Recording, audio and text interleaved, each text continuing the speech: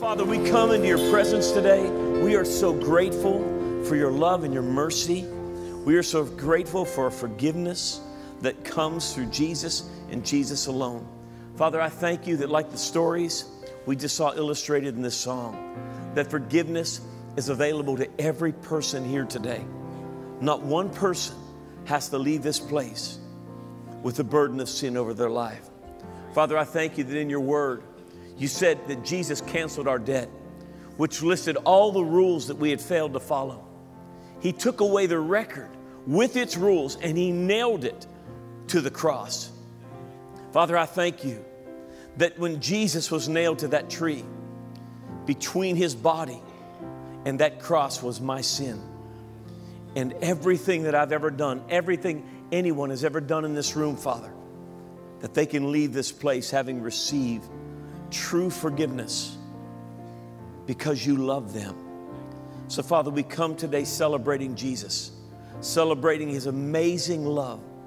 And, Father, I pray that not one person leaves this place without experiencing your power and your presence and the redemption that Jesus shed his blood for.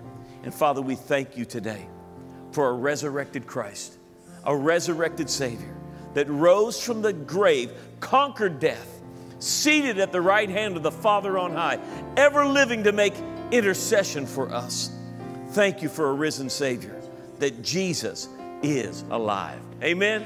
Isn't it good to worship a risen Savior? Incredible, incredible, incredible. Hey, well, happy Easter to you, and you can be seated. And as you do, would you give a hand to our worship team and thank them for what they've done and what they do? Thank you, guys. What an incredible time. We're so glad you've taken the time this Easter morning to be with us as a church and celebrate the resurrection of Jesus.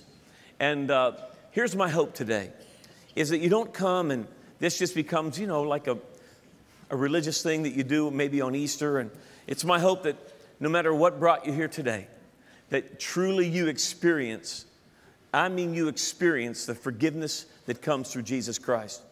But religion can often do things in our life that take away the reality of God. And that's what I want to make sure doesn't happen today. It's my heart's desire that you don't leave here today with just having kind of done the religious thing. Jesus didn't die so that you could be religious. He really died so that you could know him, so you could experience debt cancellation, having your sin canceled. Let me illustrate it to you this way. Anybody like going to the beach? How about in January or February? It's awesome, isn't it? This January, Michelle and I celebrated our 25th wedding anniversary. Actually, it was a year and a half after the 25th, but we finally got away and we went to Antigua in January. And that's in the southern part of the Caribbean. And I just have to tell you that when you're on an island and it's beautiful and you're in the Caribbean and you look on your weather app and it's like 2 at home, it feels so much better. How many of you know when you go in the winter away, you just want it to be miserably cold and snowy when you left, right? But here's what religion does. Religion is like going to the beach with your friends or your family, or like in our case, Michelle and I celebrating an anniversary. And you go to the beach, but you go into your room alone. You don't go with the people that you came with. You don't come with, if you came with your wife or your spouse, you go in your own room. You close the drapes, the blinds, everything. No windows are open. And you literally, here's what you do. You put up pictures of the people that you came with. You put up pictures of the beach. Now, you could, at any time, open up the drapes and literally be looking at the ocean. Walk out your door and walk on that beautiful, lovely, soft, warm sand. It's awesome. But what religion does is it puts you in the room, puts a bunch of pictures around you, and you never leave the room. Now, nobody would do that. A lot of times people come to this church and they'll say, where are all the symbols? Now, I don't see, of course, we have crosses on the building, but here's the reality. This church doesn't exist for symbols. Jesus didn't die so you could come into a building made with hands of men and women and look for symbols of God. It's not why he came. He came so you could experience him. That no longer would you have to look at symbols. The living God would live in you. Well, let me give you an example that might be even more relevant. Anybody here have a mortgage? I'm sorry to ruin your Easter. How about a car payment? How about anybody have some lovely school loans? What if today, as an Easter gift to you, this is awesome, because you're here at the Sunday morning Easter service, Steve Moore. Pastor Steve, well, stand up, Steve Moore. I wanted to see who you are, son. Stand up. Stand up, son. You're a fine human being. He is a good man when he's sound asleep. He is incredible. Steve Moore is going to assume every debt you have today. Isn't that awesome? He's going to give you his email, his home address, and all you got to do is send everything to him. He's going to do all the paperwork just by himself because he's such a good guy. And your debts are going to be canceled. Everything you owe within the next 30 days will be completely paid off. How many of you would say Happy Easter? Talk about a financial resurrection, right? Now, here's what religion does. Religion gives you that fact, and if that were a reality, and you could try, he might do it, you never know. But the bills come the next month and you keep paying them. How many of you know when your mortgage is paid off? How many of you know if they mistakenly send you another payment and you get a phone call and somebody on the other phone who is from another country but tells you they have an English name? You ever do that? And it's just wonderful. And they're just the sweetest people, but you know that the guy's name's not Bob. And Bob tells you, you know, you're late on your payment. You say, Bob, I'm paid in full. Bob said, but we really would like if you'd send more. How many of you would say, well, you know what, let's just keep paying our mortgage? Is there anybody here, when your mortgage is paid off, your car is paid off, your school loans are paid off, you keep paying the payment? Anybody at all? I wouldn't.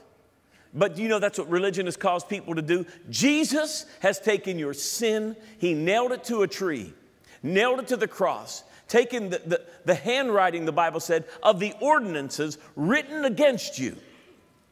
And people keep trying to pay for their own sins. People keep trying to work it out with God. It's like going to the beach with pictures or getting your debts paid off and keep making the payments. Every person needs to understand, everybody longs to be forgiven. Everybody. It is the human heart's cry to be forgiven. It's so, every child longs to be forgiven by their parents when they miss it. Sometimes things don't go right in relationships. Sometimes a child will grow up and through things they've done or things that have happened, they become estranged from their parents. And there's a separation between them. And the case I'm speaking of now, it's when the child has done things that have offended the parents, and the parents maybe even had to put up certain boundaries, and it's difficult. Ernest Hemingway, I have to be honest with you, I don't read a lot of Hemingway stuff. But he wrote a book called Capital of the World, which he tells a story in the book. It's kind of more of a joke in Spain, but the nation of Spain, but it's still, to me, it's very sad. And Hemingway tells about a man and his son that were estranged, and the young man's name was Paco. And Paco is a very, very common name in Spain, like John would be in America. And so Paco's father puts out a full-page ad in the local newspaper that says, Dear Paco, all is forgiven. Meet me in front of the newspaper office this Saturday night at 8 o'clock. I love you. All is forgiven. Now here's the end of that story. The next Saturday night at 8 o'clock, there were 800 Pacos looking for forgiveness from a father. Now it's a joke, but there's a desperation in people to be forgiven. It's the heart cry of every person to have that cleansing in their life, to live outside of the prison when you're not forgiven. Every one of us long to be forgiven. We long to be forgiven in all of our relationships. Is anybody married? Okay, I didn't mean to ruin your Easter again, but let me ask you, I'm sorry. Is anybody here married? Anybody have some kids? How about some relationships? If you ever offended your spouse, okay, let me try the honest side of the room. Have you ever offended your spouse? Now, there are times usually in a marital relationship when there's enough blame to go around, but have you ever just been the one that's 100% stupid? Anybody besides me? Y'all just lying on Easter. Look at that.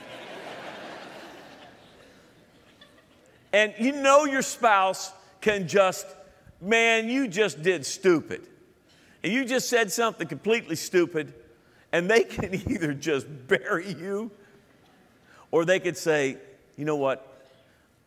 Because how many of you know when you say, I didn't mean it? What do you hear? Yes, you did, or you wouldn't have said it. But how many of you know when you hear this? Yeah, I've been married to you a long time. I know you have a tendency to go stupid every once in a while, and I still love you, but I know your heart, and I know though you spoke that, I know you said that out of frustration because you don't want to die. No, but your spouse looks up and I forgive you, honey. Just forget about it. How many of you know that's a real good day, isn't it? Anybody here ever mess up where your kids are concerned? You might be in this room and have done things in your life that have damaged your kids.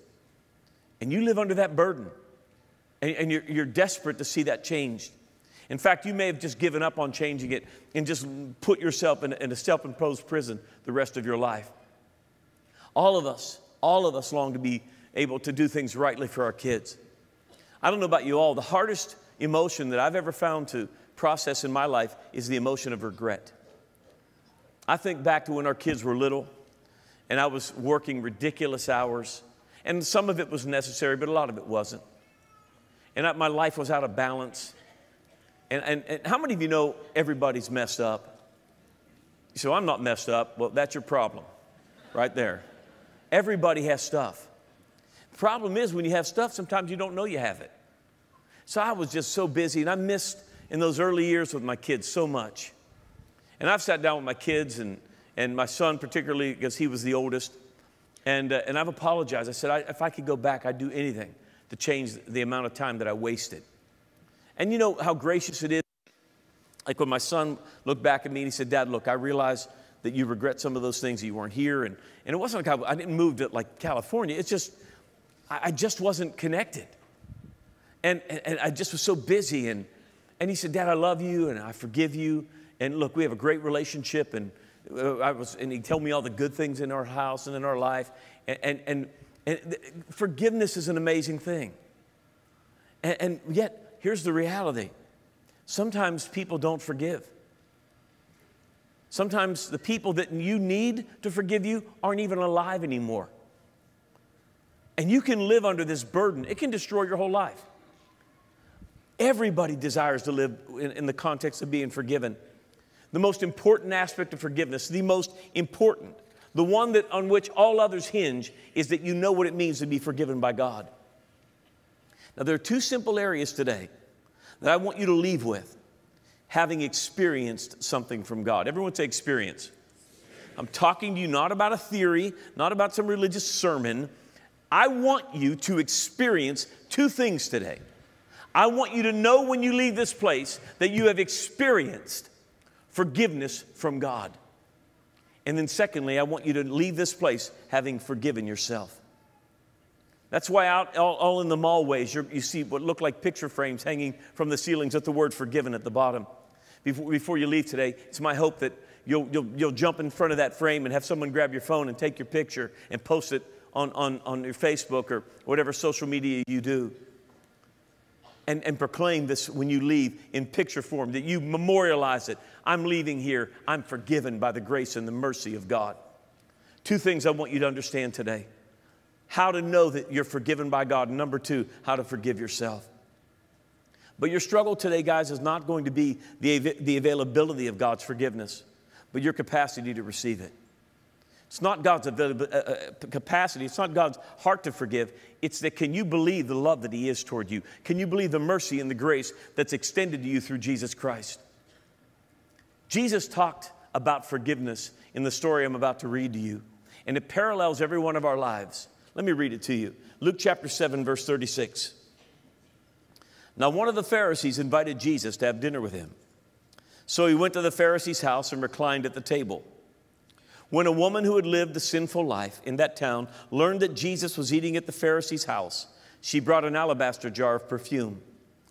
And as she stood behind him at his feet weeping, she began to wet his feet with her tears, and then she wiped them with her hair, kissed them, and poured perfume on them. When the Pharisee who had invited him saw this, he said to himself, if this man were a prophet, he would know who was touching him and what kind of woman she is, that she's a sinner. And Jesus answered. He didn't say it out loud, but Jesus answered him. Simon, I have something to tell you. Tell me, teacher, he said. 2 men owed money to a certain moneylender. One owed 500 denarii, another 50 denarii. Neither of them had the money to pay him back. Listen to that. Neither of them had the money to pay him back. So he canceled both of their debts. He canceled the debts of both. Now, which of them will love him more? Simon replied, I suppose the one that had the bigger debt canceled. You've judged correctly, Jesus said. Then he turned toward the woman, and then he said to Simon, do you see this woman? I came into your house, and you did not give me any water for my feet. That doesn't mean his feet were thirsty, okay? In that day, you didn't have shoes like we wear today. There were more kind of open sandal type shoes. When you would go into a home, it was customary as a place of honor that they would give you the opportunity to wash your feet. And if they were to honor you, they would have someone wash your feet for you. And so he said, he said, you didn't give me any water for my feet, but she's wet my feet with her tears and wiped them with her hair. You did not give me a kiss, but this woman, from the time I entered, has not stopped kissing my feet. In the Middle Eastern culture, as it is today, when you greet someone in the Middle Eastern culture, you kiss each other on the cheek 2 times. I have Middle Eastern friends that every time they see me, they come and they kiss me on both cheeks, men, and not just women, men. In fact, Christopher Alam, who's been here, his birth name is Muhammad Alam. He's now a believer and touching the world with the gospel. Every time Christopher comes and sees me, he calls me Habibi, which is an Arab word for like precious friend, and he kisses me on both cheeks. This wasn't the kind of, our culture's a little different over here. But Jesus said, she's not stopped kissing my feet. Verse 46, he said, you did not put oil on my head, but she's poured perfume on my feet. Therefore I tell you, her sins have been forgiven, for she loved much. But he who has been forgiven little loves little. Then Jesus said to the woman, your sins are forgiven you. Now the religious people went nuts when he did that. But I want you to see a parallel in this story. Here we have a woman who has a horrible lifestyle behind her. Most Bible scholars agree this woman was a prostitute, which means that the jar or the alabaster box of perfume that she brought, and the Bible tells us that jar of perfume was worth a year's wages. Now, look, can I ask you, if you're a prostitute, how do you earn money to buy the perfume? So Jesus permitted a woman to touch him. This is the Holy Son of God, who was a prostitute, who then honored him with the fruit of her wages by taking what was precious to her and pouring it out on his feet. In fact, in that culture, when much of the use of the perfume in that culture was to identify a prostitute. That you would walk past someone and there would be this strong sense or smell, and it would draw you along with what she wore. And Jesus permitted someone, and this that was that broken, to love him. Now the Pharisee named Simon began to do what people do today. He began to look at the woman and thought he was better than she was. And here was his thought. If this man were really a prophet of God, he wouldn't let this kind of human being come near him because she is a sinner. Simon's deception is that he thought he wasn't. But Jesus made it very clear. He said, Simon, both of you have a debt, and neither one of you can pay it. And the reason that she's acting this way is because she knows that I'm forgiving her of this overwhelming debt. Simon thought his debt was less, and it's not. There's 2 ways to approach forgiveness. Like this woman, with humility, to come before God and to be grateful that he hung on a cross and paid the debt that you could never pay and offered up his very own life in a sacrifice to pay the debt for your sin. Or you can do what Simon did. You can become self-righteous. You can begin to say, well, you know what? I'm a pretty decent person. I'm better than most. Look, I raise my kids. I go to work. I mean, look, I'm not a criminal. I mean, come on, I'm a decent guy. I mean, look, I think when God weighs it all and all the humans that have ever lived, I'm going to be on the pretty decent side. And he's going to say, all right, come on in because you aren't as lousy as those other people. But here's the reality. The Bible said that all of us have sinned and fallen short of the glory of God. The Bible says there is not one righteous, no, not one. None of us can cleanse ourselves of our own sin. None of us can reduce and eliminate cancel that debt, that sin debt and burden that we carry. But Simon thought he could. You might be here today and think, well, I must be a Christian. God must accept me. I mean, I've been to church. I'm all for going to church. I'm a pastor. It's important that you go in a church that will tell you about how good God is and help you grow and help your kids grow spiritually. That's important. But coming to church won't make you a Christian. Yeah, but I was baptized as a baby. That's a wonderful thing. But you can put water on a baby till they're waterlogged. It won't make them a Christian. You'll have a wet baby. Getting water baptized doesn't do anything for you as a child. Now, it can be a wonderful, sacred, ceremonial thing, and that's wonderful, and I don't say don't do it. I'm just telling you, don't kid yourself because someone dumped water on you when you didn't have a choice that you're a Christian. Well, I was baptized a Christian. Well, that's wonderful. What are you now? Well, I've been confirmed. Great. Didn't make you a Christian. I've taken communion. Awesome. Doesn't make you a Christian. But I'm a member of a church. Great. Doesn't make you a Christian. I served in a church. I worked in the nursery. Awesome. None of that makes you a Christian. No church, including this church, no sacrament of any church, including this church, can make you right with God. And that's exactly what Simon was trying to do. He was self-righteous. I'm better than most. But this precious woman just said, have mercy on me. And Jesus spoke words to her that you can experience today. Listen to me. You are forgiven, but it has to be received. Forgiveness is an amazing thing in your life. When you walk in the forgiveness that Jesus provided for you, burdens fall off of your life. That's why the scripture said, here's God's view of you when you come to Jesus. That as far as the east is from the west, so far have I removed your sin and transgressions from you. He said, your sins and your iniquities, listen now, I will remember no more. It's not that our sin wasn't egregious. It wasn't that our sin didn't demand judgment. It did demand judgment. But our sin and the judgment of our sin fell on the altar of a cross on the spotless Son of God. And all of the wrath of God that was due me was poured out on him on that cross.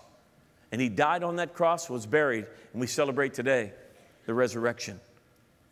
Can I tell you this? That a resurrected Christ that you haven't received is dead to you. There is no way for eternal life to be a part of you except you invite Jesus, the person, into your heart. Because all of your good works, all of your church stuff, as wonderful as that is, I'm not saying go be a criminal. But I'm telling you that your good works, you can't earn it. Jesus said both of them owed a debt. Neither of them could pay it. Being forgiven is an amazing thing. And it's my heart's desire that today that not one of you leave this place. And listen, you don't have to leave this place without receiving the forgiveness of God. So often when people come into this church, and I understand it's larger than maybe what you're accustomed to, and maybe a service like this and a worship experience like that is something you're not maybe accustomed to. And typically, you know, I mean, the cross is here today, but there's not symbols and statues and all over the building. And sometimes people get kind of offended. They're like, well, where are all those things? Jesus didn't die so you could come into a building to feel God. Jesus died so God could go inside you and live in you. That's why he died. He didn't die so you could go into a building and call it the house of God. He died so he could live in you and call you the house of God. He said, I will walk with them. I will dwell in them. I will be their God, and they will be my people. Jesus died so that you no longer have to have pictures in the hotel room. You can open the door and walk out into the freedom. Your debt that's been canceled, you can now enjoy and stop trying to pay it through religious observations and observances. You don't have to do those things. There's a freedom that comes when you wake up in the morning and the burden of your sin is gone. And until you experience forgiveness from God, you will never, ever, ever be able to forgive yourself. The question I want to ask you today is this. Do you see yourself in light of your past? Or do you see yourself in light of what God has done for you in Jesus? Forgiving yourself is so important. You talk about a prison. There are people all over this room. There are people sitting out in the mallway right now watching this. People who will listen to this through the podcast. Watch it online or on television. And they are trapped in the fact that they can't forgive themselves. Let me give you an example of somebody. I promise you, it's not just one or two. Many people across this room. Maybe you've struggled with addiction in your life. Alcoholism or drug addiction or some form of addiction that has made you unsafe to be around. And you don't want to be this way anymore. You've gone to rehab 4 or 5 times. You just seem to, I just can't get through this.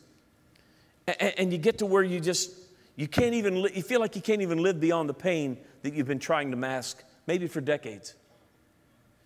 And you certainly can't get past the pain that you've caused other people. You've watched the sorrow and the pain in your parents' eyes. And the times you've lied to them and misused them and mistreated them. And they keep loving you. Maybe they have to put some boundaries around you, but you know they love you and you know you've broken their heart. And you've tried to make it better. You've tried to make 5,000 more promises. I promise you I'll never do it again. Then you do it again and you just impose on yourself a prison. People who don't forgive themselves impose punishment on themselves. Living in that realm of torture. People will punish themselves. Self-destructive behaviors in a way to earn or to pay penance for their wrongdoing. That if I hurt myself and harm myself, it will show you how little I think about myself. The reality of it is, the reason you should forgive yourself is not because of any other reason other than God valued you enough to forgive you. God valued you enough to take your sin and cancel it. And I would ask you this, who are you to hold over yourself what the God of all creation no longer holds over you? I'm not talking about saying that what I did wasn't wrong and didn't affect people. But you will never live beyond your past until you learn to forgive yourself. And again, I'm not saying ignoring who you hurt. It might mean you need to sit down with people. You might need to sit down with your children or your spouse or whomever. You might be here today and ruined a marriage through adultery. Your kids have been splintered. And you think, oh, why'd you bring it up? The shame and the guilt. Please, I didn't come here to feel badly. Please. I wasn't even thinking about that till you said that.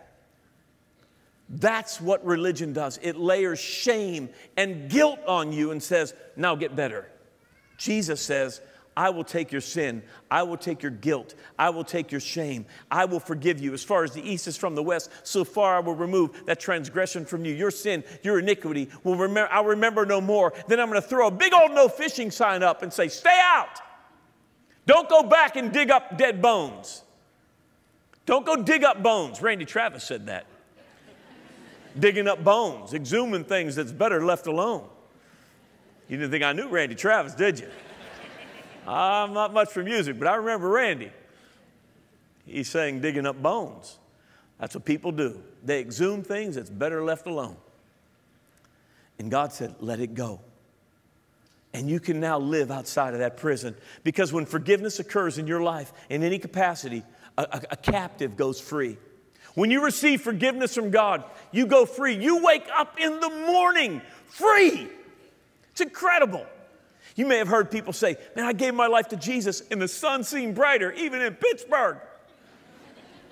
It just smelled better. The room was in grayscale, and now it's in color. And you're like, really? Because they're out of the prison. They're out of the drab room with the windows drawn, and now they're walking in the light. When forgiveness occurs, prisoners go free. When you're forgiven by God, a freedom that happens in your life. There is no way to define it. And when you forgive yourself, there is a form of freedom that will come to you, to where the person that God made you to be, the potential that He wrapped up inside, the precious gift that you are, can be realized.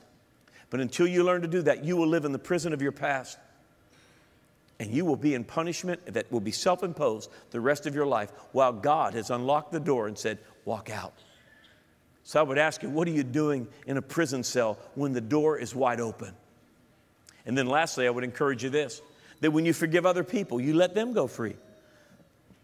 But you know, not only they go free, when you forgive, you go free. Because when you forgive, the prisoner you release is often you. Some of the people you might need to forgive aren't even alive anymore. And yet they've kept you imprisoned. Forgiveness is an incredible thing. And it has nothing to do with what you deserve. It is designed only in the context of mercy and grace. Colossians chapter 2, verse 14, as we close, says this. And He, Jesus, canceled the debt. Everybody say canceled the debt. Now remember, let's be real now. That's what makes them religious, blah, blah, blah. Canceled the debt. That means if your debts are canceled, do you keep paying for them? Yes or no? No, okay. Jesus canceled the debt, which listed all the rules we failed to follow. He took away that record with its rules, and He nailed it to the cross. You know, today, I want you to leave experiencing the presence of God. These are a man and a woman that represent you, I hope. And here's what I want you to think of today. I don't want this to be some message. I want you to experience the forgiveness of God today. I want you as a person, I want you to impose your face here, your heart into these pictures. Are you going to let your life, your past, be nailed to that cross today?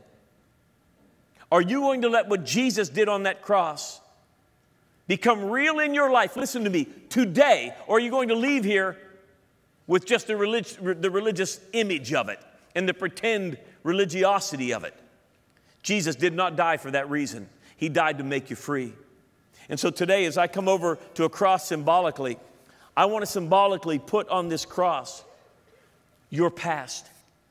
When I nail these to this cross, it's my hope that you yourself will let what Jesus did for you happen and receive it.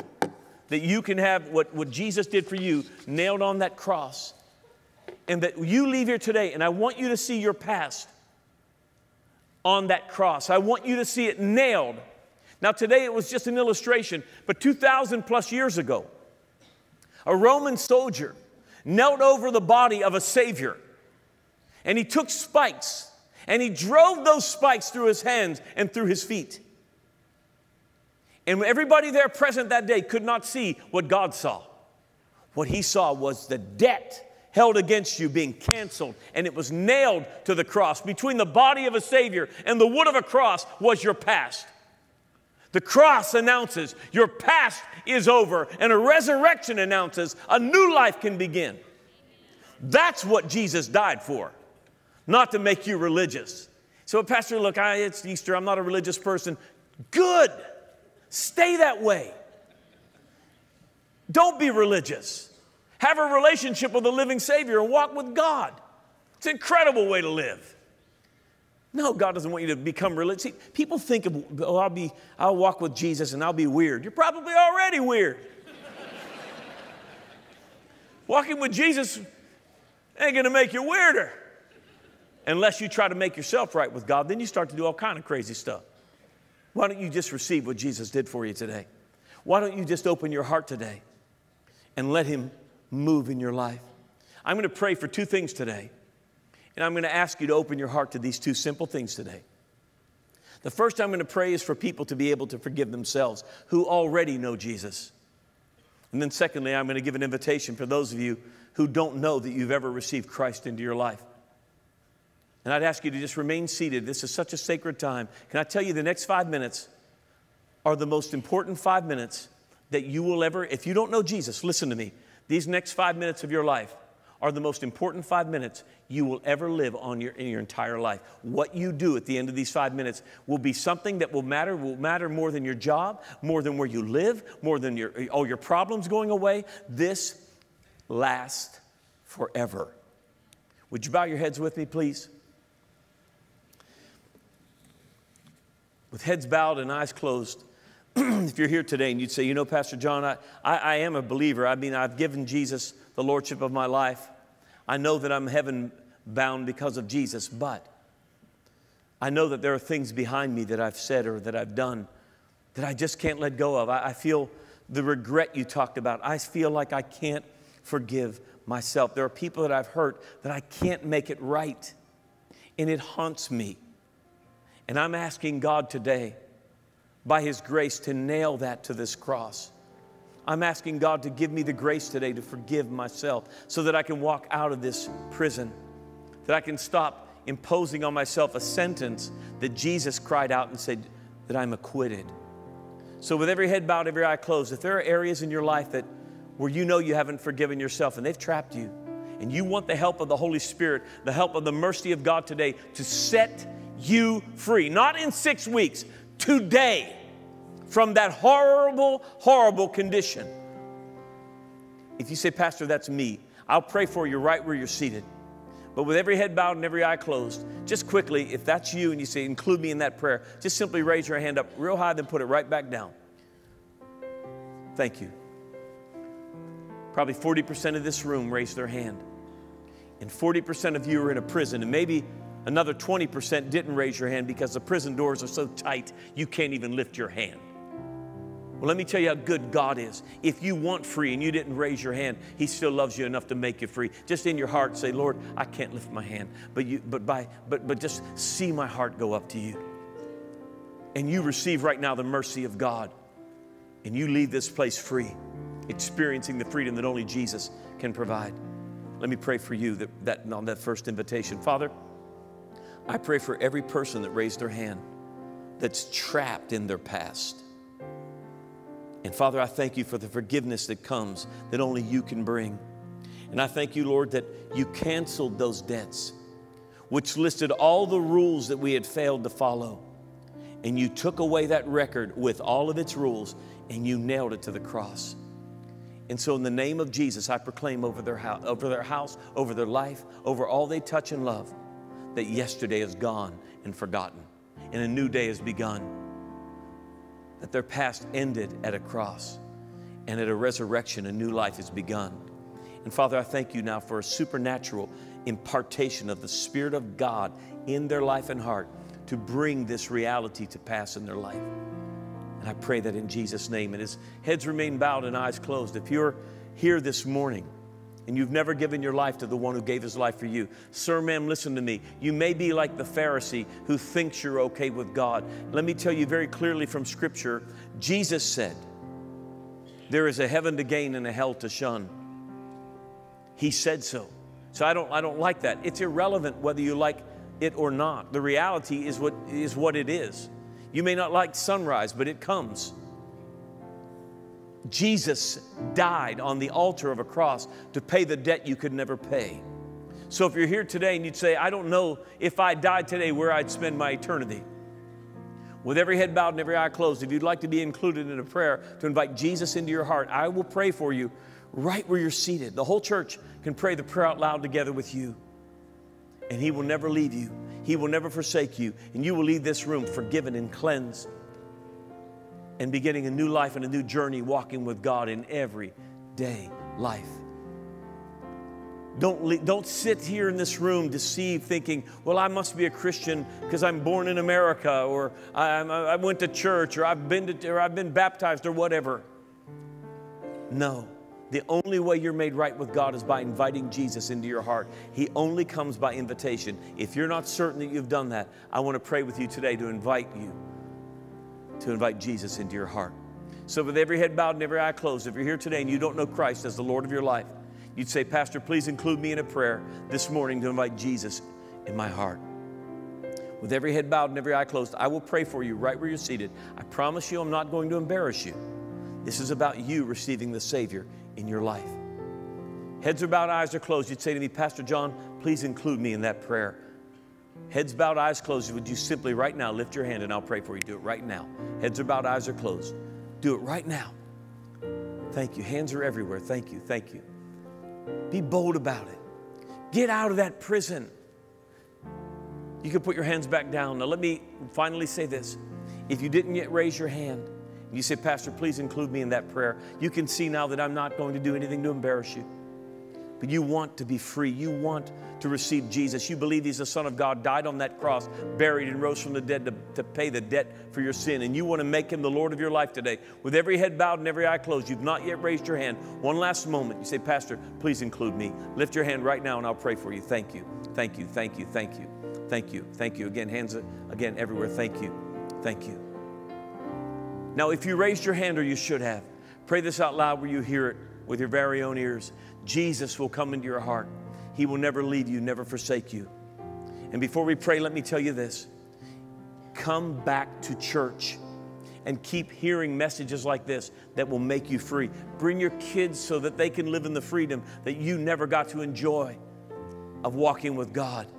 Make it a part of your life to come and fellowship with God's people and get around God's Word and worship God together and have an experience with God every weekend to start your week in the presence of Almighty God, full of the Word of God and living your life on purpose.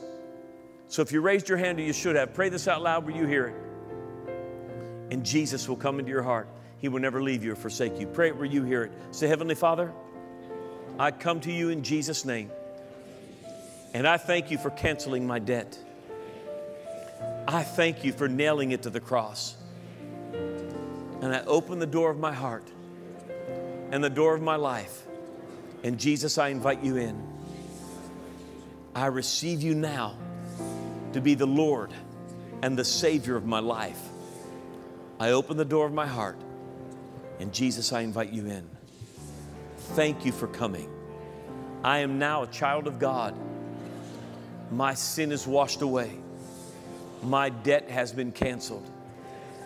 I am heaven bound, and I confess boldly that Jesus is the Lord of my life. Amen. Give them a hand, would you?